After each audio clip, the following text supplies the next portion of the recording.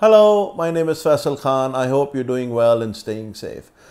A comment is made in almost invariably every pitch deck that I have seen or business plan that I have seen that involves money transfer. And that is the 7.4% that World Bank says is the cost of sending money, the 7.4%, the 7.x%, the 7.6%, the 7.5%. For crying out loud, the number is not 7.4%. And by the way, FYI, the World Bank data is skewed. It has quite a few errors. Those that have been studying the data for a long time can tell you about it. But let me tell you why the 7.4% number is a misnomer, if you will. Let's take an example. And before I give you the example, I want to tell you that this number is what it's called a non-weighted number. Not weighted, weighted. So non-weighted number. And I'll tell you why it says a non-weighted number. Let's say you take an example.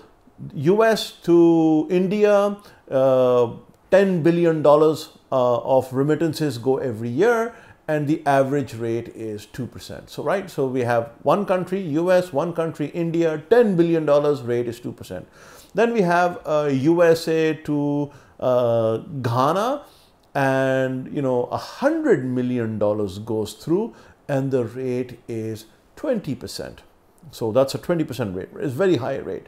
Now, if you look at the two countries, India has $10 billion, Ghana has only 100. So there's a huge differential between the two. One is 2% and the other is 20%. Now, if you take the average of the both, you take two countries, the rate 2%, plus 20%, 2 plus 20 is 22, divided by the number of countries 2, and the rate you get is 11%. Now that's not the reality. The reality is that the average is not 11%. The unweighted average is 11%. The weighted average is certainly not 11%. Because if that's the case, it would give you a very skewed view that somehow there's a lot of money to be made between the US and India corridor because the World Bank average is 11%. And that is where a lot of the problems arise, because a lot of the people go into the business and only to find out that it's a very competitive market. By the way, the US-India market is less than 1%, in case you're trying to know, if you want to know. So it is not a weighted number. The weighted number needs to then take into account the actual amount being transacted, and then the weighted average will come out. So the World Bank average, the 7.4 or the 7.6 or the 7.8, whatever they keep touting out, is a non-weighted number. You need to find out the weighted average and do your research for the specific corridors that you want to get into. I have seen many people waste so many months, precious months, going into their business plan, making all these charts and going out on the investment rounds and on the circuit and getting turned down again and again and not understanding why. It's because their basic premise, their basic understanding that it takes 7 and some percent to move money around the world because World Bank says so is flawed.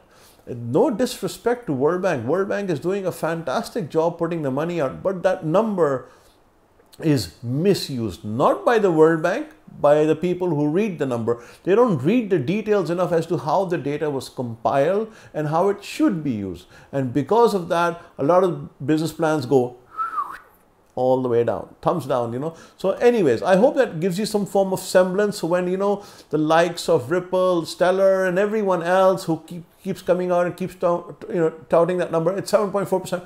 It's not 7.4%. So let's get that straight.